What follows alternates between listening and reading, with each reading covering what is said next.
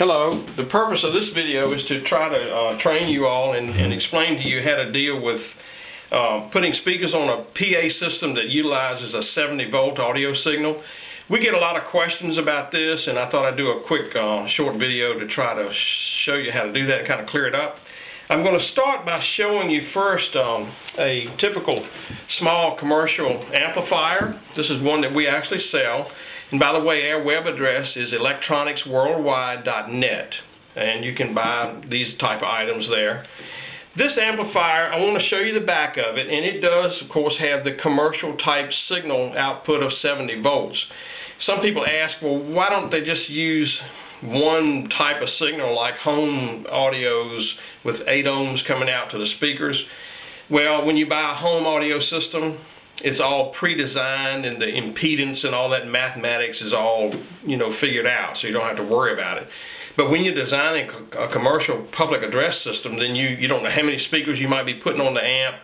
And so what we found, or the electronics industry found, is if you use 70-volt signal, all of the mathematics is very simple.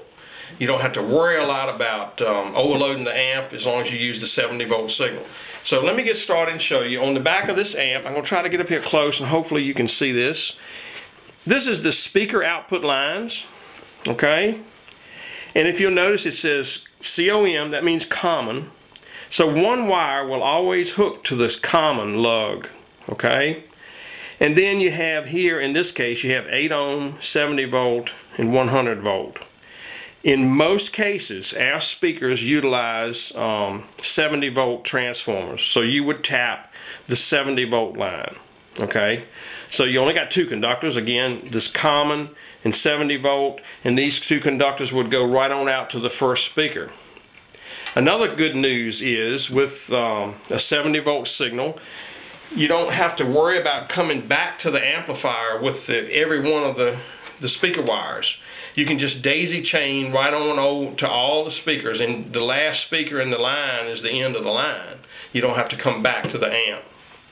That really does simplify the wiring process, as you can imagine. Okay, now, this is what's a little scary. When you buy indoor commercial speakers for, like, say, a ceiling,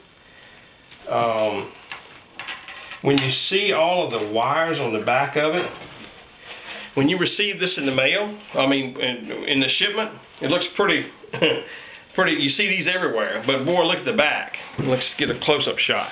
And when you see all these wires, of course we get, questions and emails and phone calls, and my gosh, what are all these wires? That's what I want to try to explain today. It's really very simple when I explain it to you. This is the transformer, called a 70-volt transformer, and there's a diagram right on top of it. It tells you which wire to hook to for what wattage and so forth. What I've done is made a chart. This is a blow-up of that chart that's on the transformer. Hopefully you can see this. Now, that transformer will utilize either 70 volt or 25 volt amplifier. In most all cases, our amplifiers are 70 volt. So you can just discount this line. You don't even use this line at all. And that simplifies it right there. So we're only dealing with the center column of this chart, okay? Now, in all cases, you've got 2 conductors coming into the transformer. One conductor is going to always hook to the common or the black, you see. So that really simplifies. So just remember, one wire coming from the amplifier will hook to the black on the transformer. Then you just got one more to decide.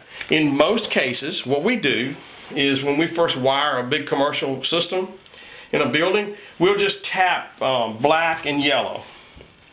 The yellow is the highest wattage in this case, which is 10 watts. And so every room would have pretty much a consistent volume. Let's say that you walk into a room and it's just a little too loud. You want to quiet that room down, then you could go up to the speaker and pull the wire off of the yellow coming from the amplifier and move down to purple, for instance. And that would make that speaker a lot quieter. Okay? So again, you're really just dealing with 2 wires, and one of them always hooks to black.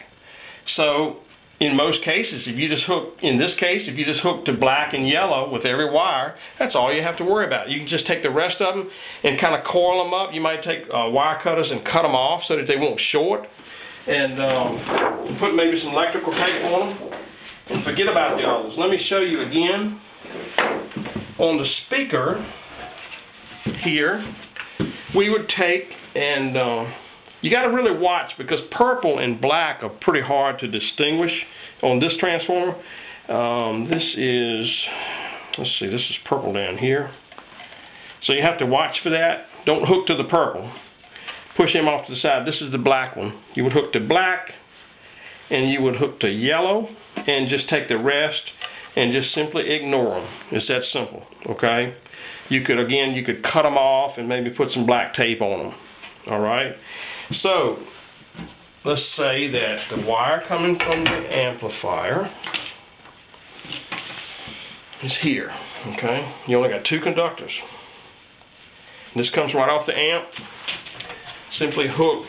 Gosh, it's hard to do. Let's take black. Hope you can see this. Black, and twist it under one of the wires. And yellow, and twist it on the other wire. Now, what about the next speaker in the line? Then let's pretend that this is the wire going to the next speaker. Take these 2 conductors and twist them right under the same 2, black and yellow, like this. You put a wire nut on it, and then you have black on this side. I'm not sure I'm in the camera view. I hope I am. Wiring up that. And so what you end up with is this. And again, we just ignore all these others. You just chop them off and tape them up. And this is what you would end up with, okay?